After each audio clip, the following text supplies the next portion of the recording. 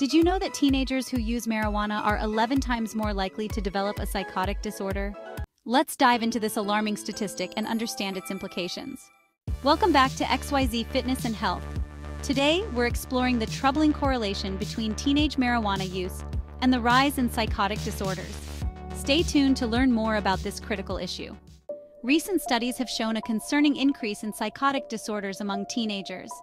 As cannabis becomes more potent and accessible, the risk seems to escalate. Adolescents are particularly vulnerable, and this rise in psychotic episodes is alarming for parents, educators, and healthcare providers.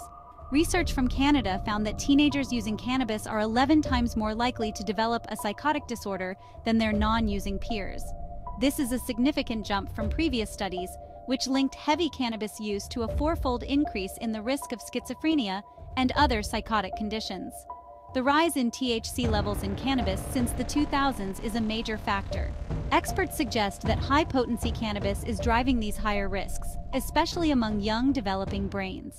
On October 17, 2018, the Government of Canada legalized, regulated, and restricted access to cannabis.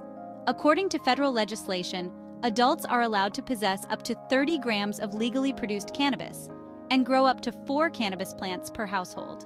While this legislation aims to control and regulate cannabis use, it also raises concerns about increased accessibility and its impact on youth.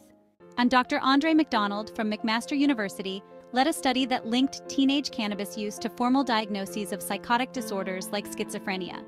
Their research found that out of teens hospitalized for psychotic disorders, 5 out of 6 had previously used cannabis. This supports the theory that teens are especially susceptible to the effects of cannabis due to their still developing brains.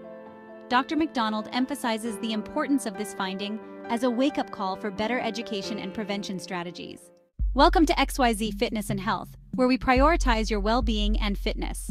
Our programs are designed to help you achieve a healthier lifestyle. Join us today and take the first step towards a better you.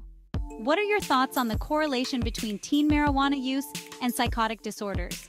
Share your thoughts in the comments below. Don't forget to like, subscribe, and hit the notification bell for more informative content on mental health and substance use.